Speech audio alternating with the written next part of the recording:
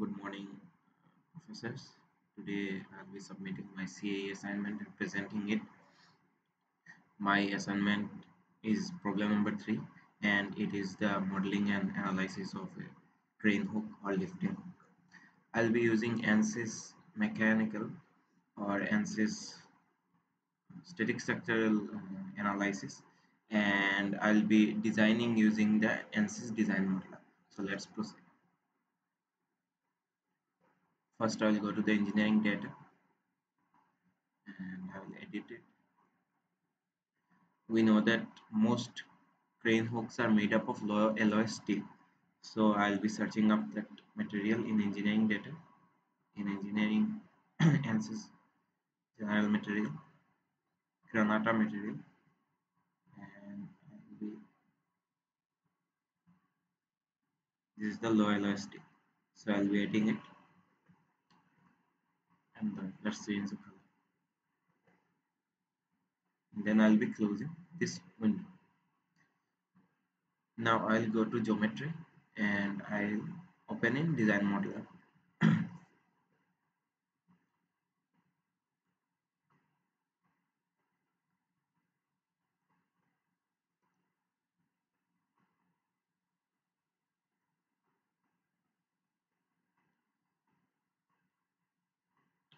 Let's go to the ZX plane.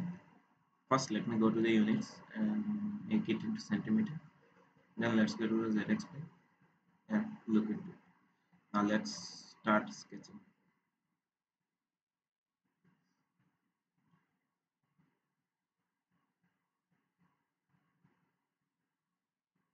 I'll be drawing a circle. Let me give the dimension, the diameter, and the distance from the horizontal axis.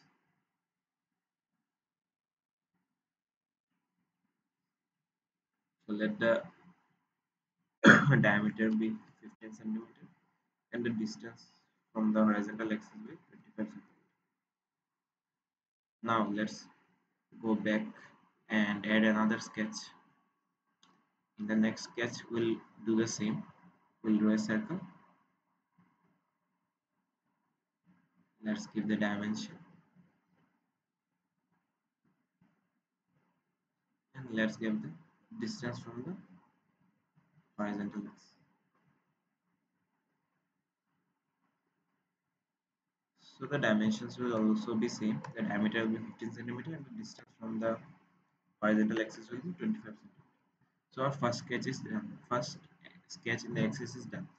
Now I'll go to the XY plane. I'll again look into it. I'll then make a sketch. Let me draw a circle with this center.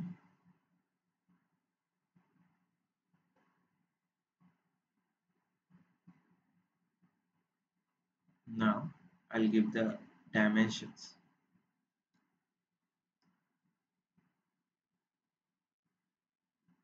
The diameter of my circle will be 50 centimeter. Now I'll go to the modify button and I will trim. I will be trimming the upper portion of the circle. So we can see we have only the lower portion of the circle left. This will be my path for sweeping. Now let's go and create another sketch. And I'll be drawing another circle from the same center.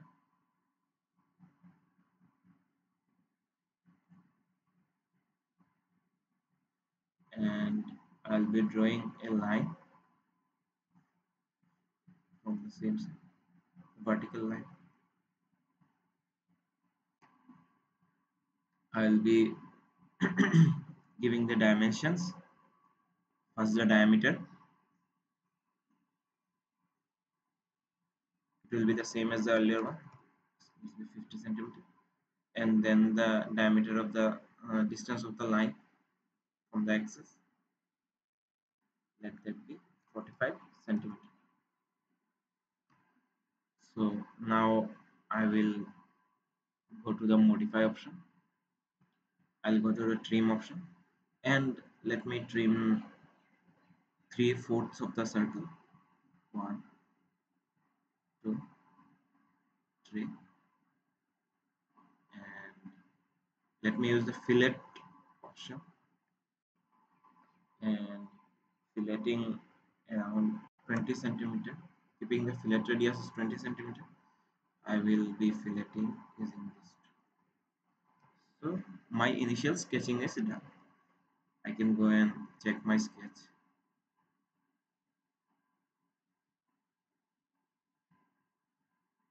So now I'll be creating this 2D model and converting this 2D model into 3D model. So let me use the sweep button first. So in the sweep button, first I'll use the profile. So my first profile will be sketch 2. I'll apply it, and my first path will be sketch 4. Let me apply it. Let me generate it, and we can see that a 3D model has been generated. Similarly, we will use the sweep button again. We will be using sketch 1 as a profile and sketch 3 as a path, and I will generate it. As you can see, the basic design of the hook is done. Let's make it a little bit more realistic.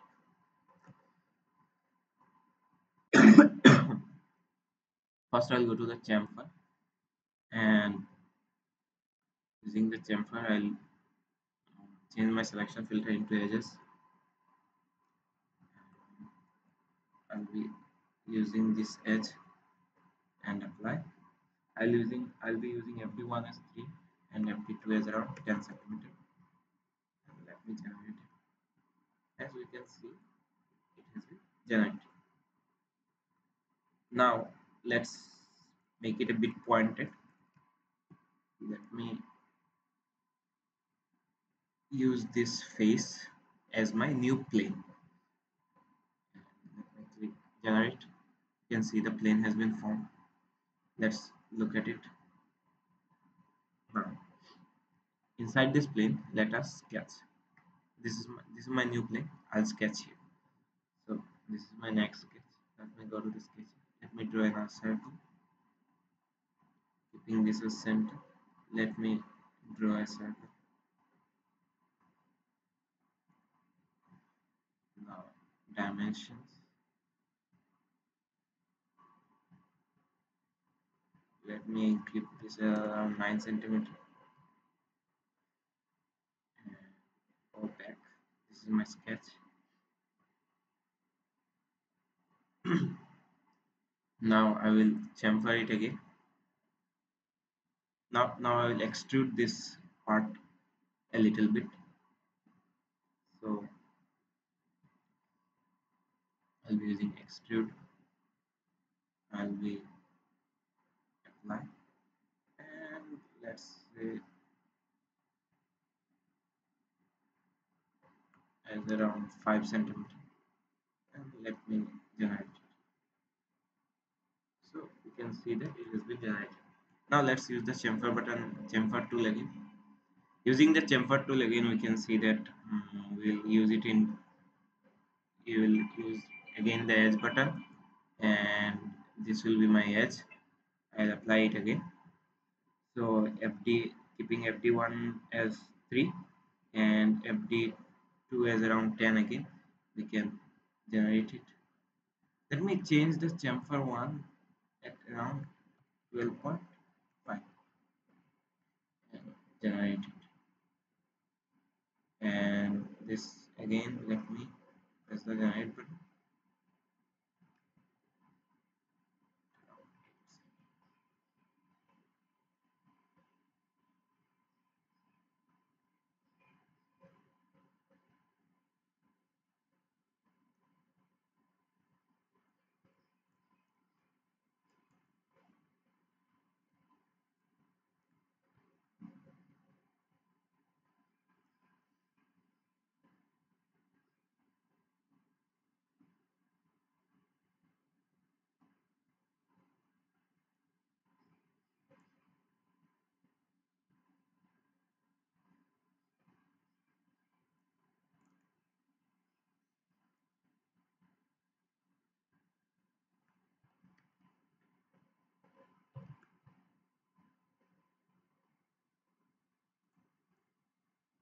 As we can see, we have created a pointed tip. Now let's use this phase 2 and go back here, and let me create another plane. Generate. This is my plane file. Let me look into it. Now under this plane, let me make another two sketches. Sketch 6. Let me sketch a circle, keeping this as center. Let me go to the dimension and let me change the diameter,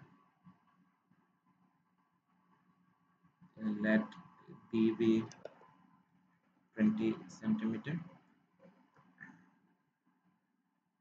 Let me sketch it again. Let this be sketch 7. Let me draw another circle. Again, let me use the dimension button and change the diameter. Let that be 17.5. Now using the extrude button again, let me apply. Let me change the depth to 15 centimeter and click generate. So you can see upper portion has been generated. Now again using the extrude button, I will extrude the sketch 7, apply, and let me give it as 35 centimeter the depth, and let me generate it. Hence we can see the modeling portion of the hook is done. You can look into the solid below. So the hook's modeling portion is done. Let us now move into the meshing and the model Ansys model part, where we will analyze it using boundary conditions, and then we will find out the solutions.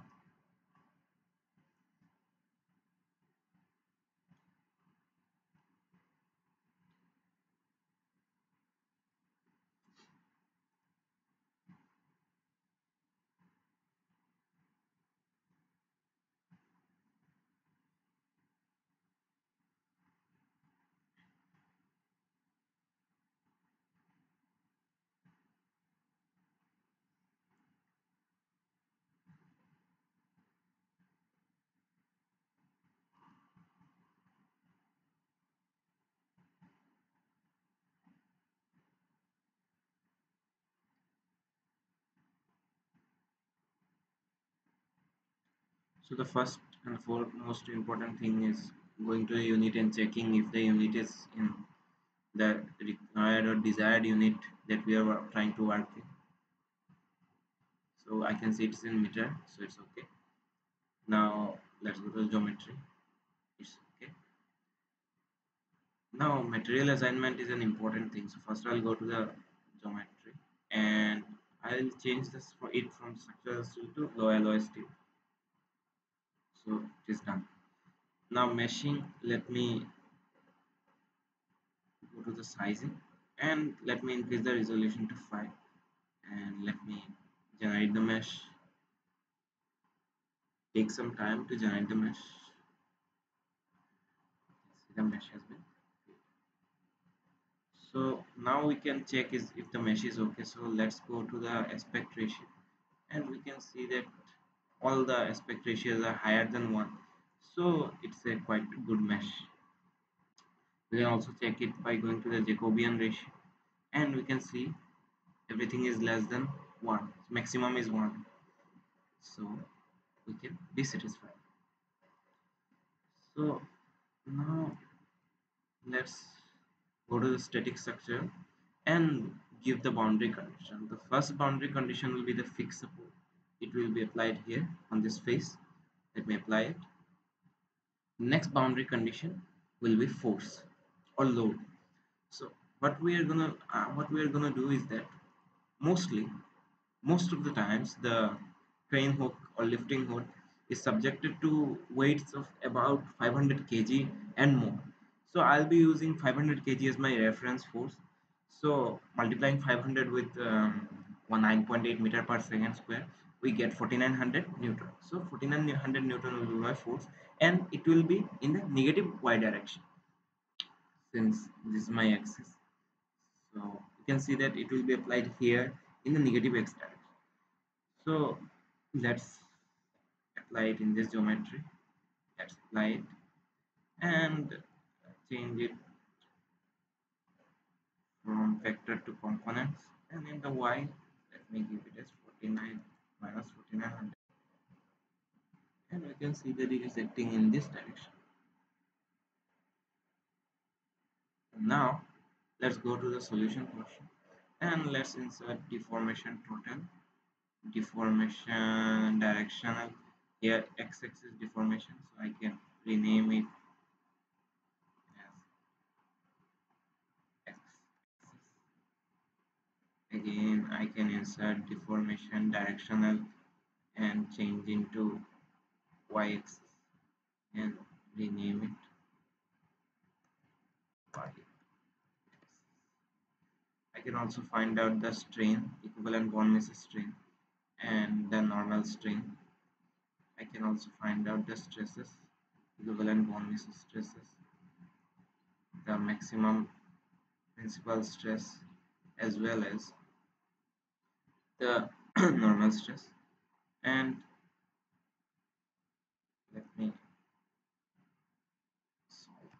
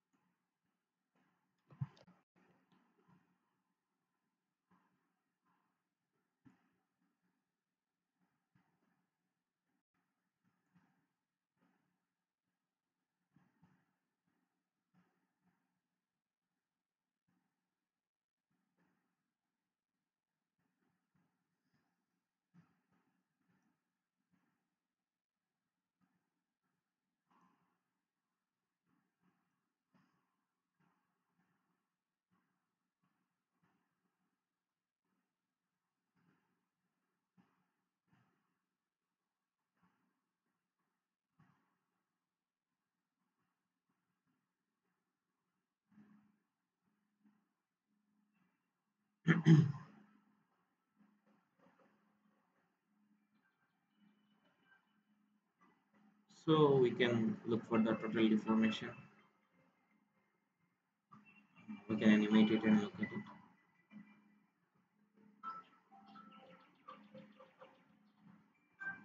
We can check the directional deformation, x-axis, directional deformation, and the y-axis.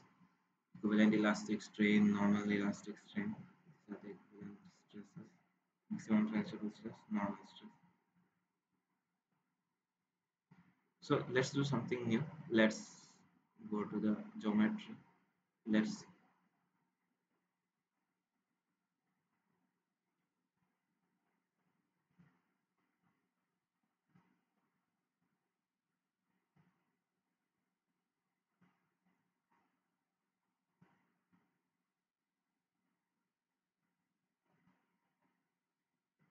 let's add a construction geometry that is a path, and let my y coordinate,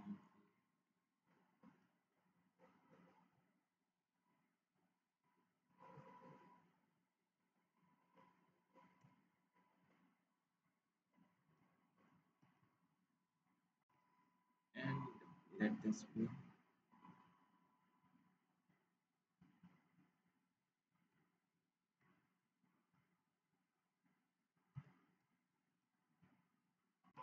So we have created a path from 1 to 2. We'll check the deformation as well as stresses developed between these 2 points. So let me go to the solution. Let me insert stress and let me look at equivalent stress. And from the geometry selection, let me change it to path and my path. This is my path. And let me evaluate all result. And we can see how from as it changes from 1 to 2, how the stress is increasing. The maximum stress occurs at here in the point 2. In our path, the maximum stress, here are the values of the stress in PA, Pascal. We can also find out the deformation, the total deformation. Again, going in the scoping method, changing it from geometry selection to path. Here, adding the path. And let me evaluate all result. And we can see the direct total deformation occurring in the path.